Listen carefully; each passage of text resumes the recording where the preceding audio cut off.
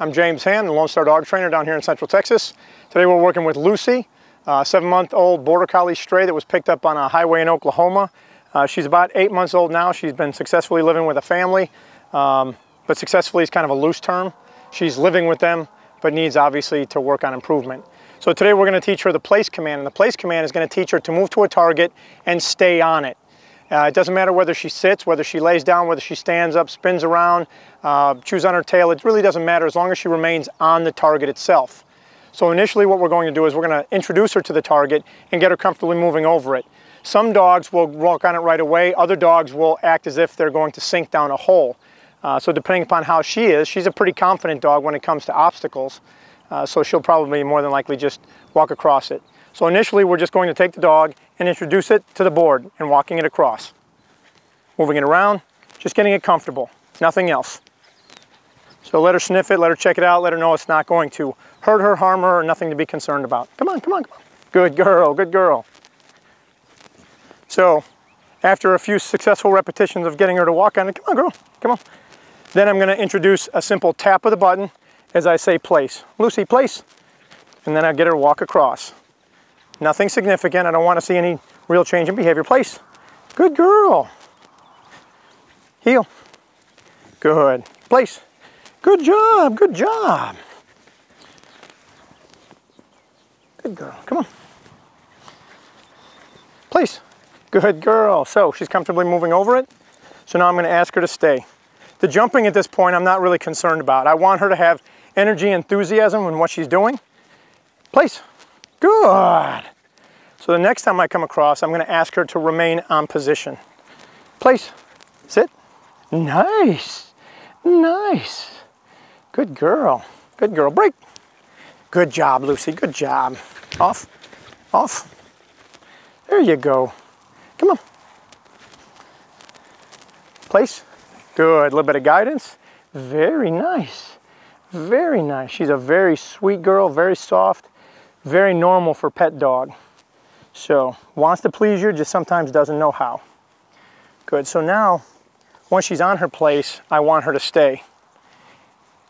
I'm going to try to act in a way that allows her to hold her position. Again, she can sit, she can go into a down, she can spin around, it doesn't matter.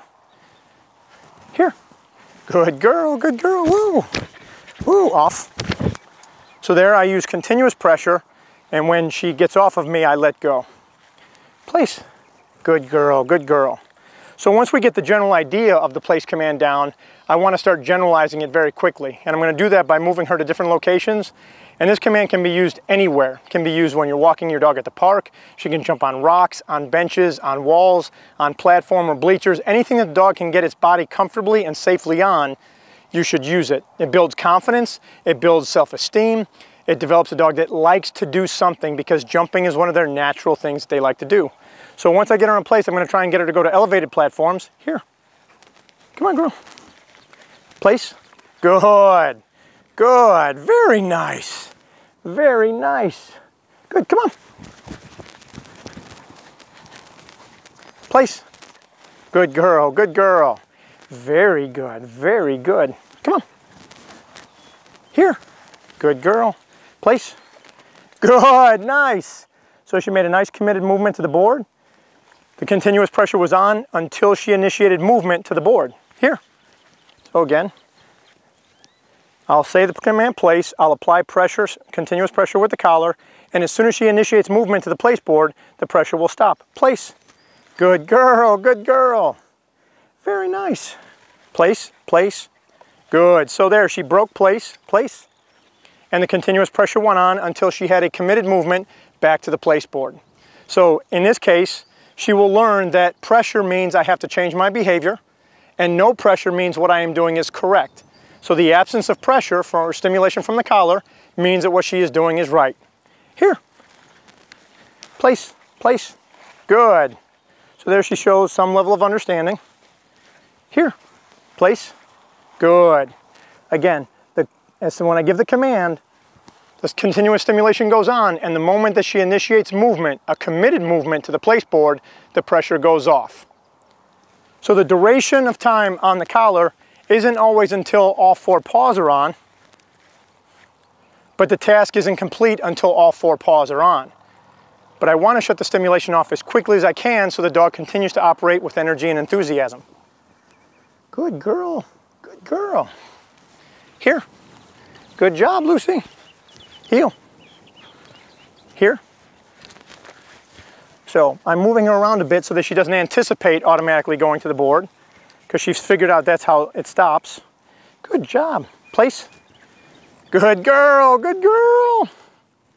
Very nice, very nice. And I can move her in sequence, in a circle. Place. Good job, good job. She breaks, place. Good. So there, as soon as she broke off the place, I applied stimulation. She immediately turned to go back to the place board and stimulation stopped. Again, the absence of pressure means you're doing it right. So the moment she began to do what is correct, the pressure went away. I did not wait until all 4 paws were on the board. If you do that, often the dog will become a little listless. They will do things with less energy and enthusiasm because doing it quickly didn't make it turn off. So the faster the dog learns how to turn it off, the more energy and enthusiasm they will do the command with. Come on. Place. Good girl. Very nice. Very nice. Here. Place. Good girl, Lucy. Good girl. Heel. Heel.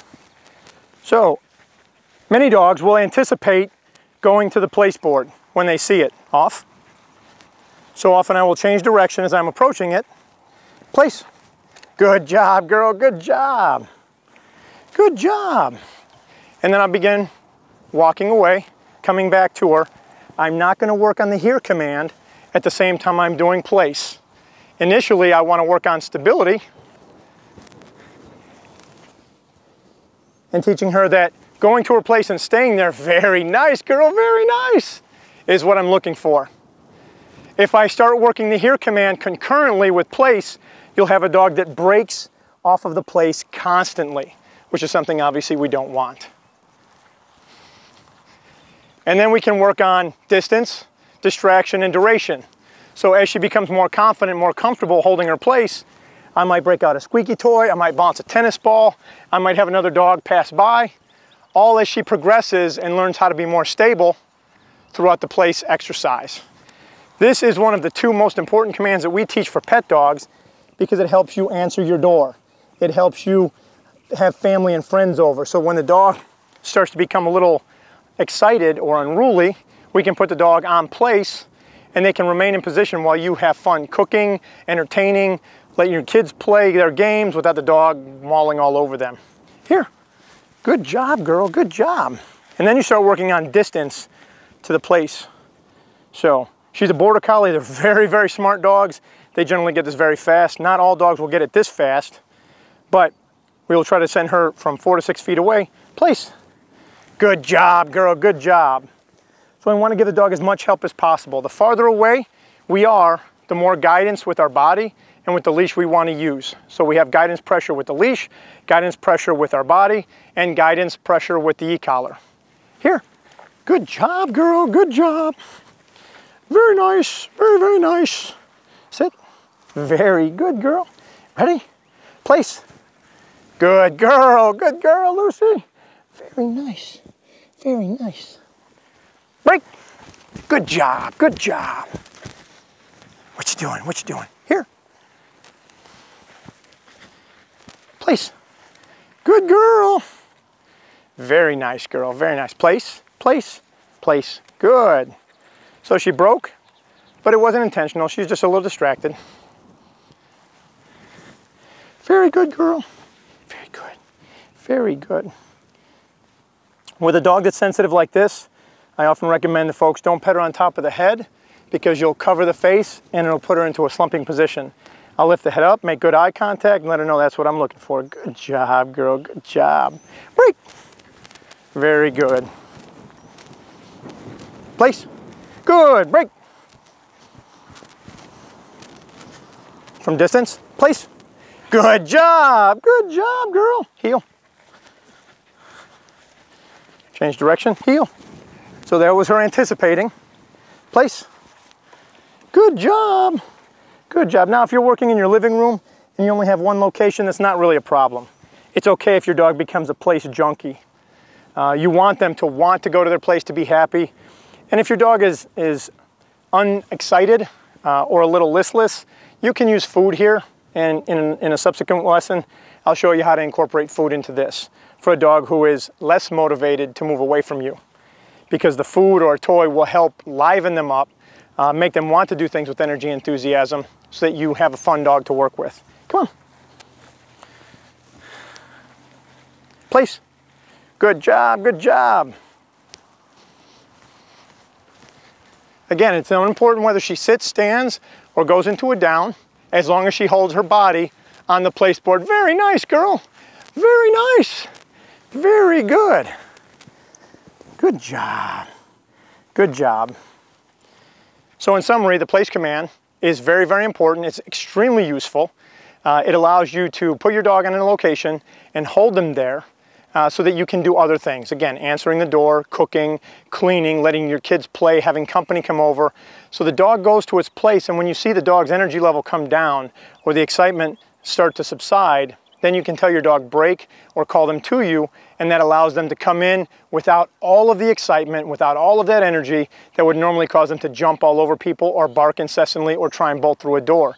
It is probably the most useful command we teach, the most important obviously to the dog's life being here, but the one that incorporates into your daily life the most is the place command. And we encourage people to do this multiple times a day for different levels and different levels of time period, from 20 to 40, even to an hour, because it allows you to do things that you would otherwise be unable to do with the dog.